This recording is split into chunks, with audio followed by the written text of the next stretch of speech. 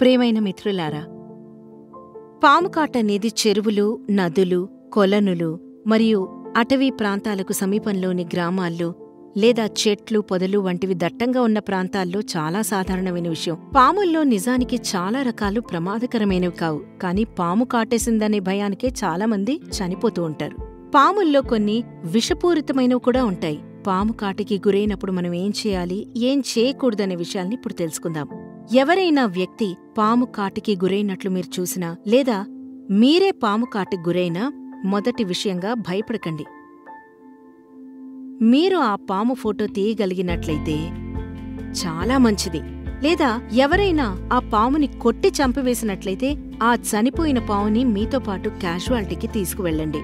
ఎందుకంటే కాటేసిన పాముని గుర్తించడం ద్వారా పాము విషం విరుగుడు మందు ఇవ్వాలా లేదా అని నిర్ణయించడంలో మాకు సహాయపడుతుంది. కాబట్టి ఇది చాలా చాలా ముఖ్యం.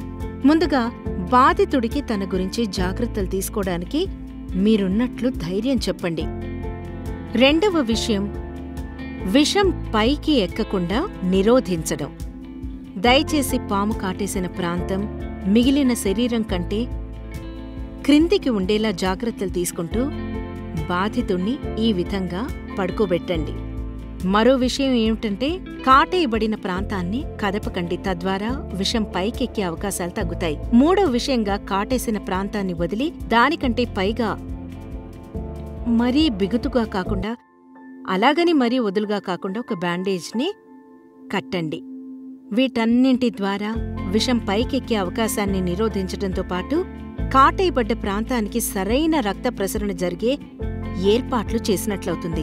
మరియు మరీ ముఖ్యంగా కాటేయబడిన ప్రాంతంలోని విషాన్ని సబ్బు మరియు నీళ్లతో శుభ్రం చేయండి. ఏం చేయకూడదు, విషాన్ని పీల్చేసేందుకు ప్రయత్నించడం అనేది చాలా మంది చేసే తప్పని చెప్పవచ్చు. అటువంటివెప్పుడూ ప్రయత్నించొద్దు. నిజానికి ఇలా చేసినట్లయితే మీరా విషాన్ని నేరుగా మీ నోటితో పీల్చుకుంటున్నందున మీరు కూడా విష ప్రభావానికి లోనయ్యే ప్రమాదం ఉంది. కాబట్టి మీరు బాధితుడి కాటేయబడిన ప్రాంతాన్ని మిగిలిన శరీరం కంటే కాస్త క్రిందికి ఉండేలా పడుకోబెట్టండి.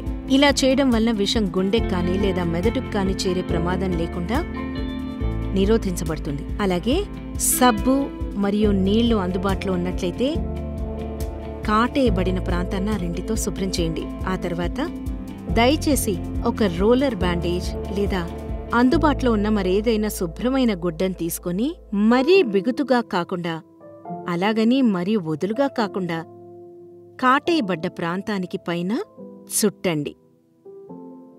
ఏమీ బాధపడకండి, అంతా సక్రమంగానే జరుగుతుంది.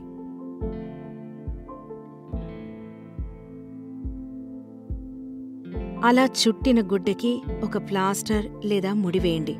ఆ బ్యాండేజ్కి కాలికి మధ్య మీ చిటికెన వేలు పట్టేంత సందు ఉండాలి. అంతేకాని పూర్తిగా రక్త ప్రసరణను ఆపివేసేలా బిగదీసి కట్టేయకండి. ఇలా కట్టడం ముగిసిన తర్వాత కాటేయబడిన ప్రాంతాన్ని కదల్చకుండా చేసేందుకు త్రిభుజాకారం బ్యాండేజ్ని తీసుకుని 2 పాదాలని కలిపి పెట్టి 8 ఆకారం వచ్చేలా 2 కాళ్లను కట్టేయాలి.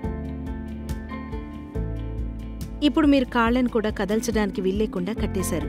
గాయపడ్డ ప్రాంతం కనిపించేలా బ్యాండేజ్ కట్టాల్సుంటుంది. బ్యాండేజ్ మరీ బిగుతుగా కాకుండా అలాగని మరీ వదులుగా కాకుండా కట్టడంతో పాటు తలభాగం పైకుండేలా కాళ్ల భాగం క్రిందికుండేలా చూసుకున్నామని నిర్ధారించుకోండి. ఇలా చేసిన తర్వాత వీలైతే పాము ఫోటో లేదా చంపబడిన పాముతో పాటు బాధితుణ్ణి హాస్పిటల్కి తీసుకెళ్లాల్సి ఉంటుంది. పాము విషం విరుగుడు మందు ఇవ్వాలా వద్దా అని నిర్ణయించడానికి అవి డాక్టర్లకు ఉపయోగపడతాయి.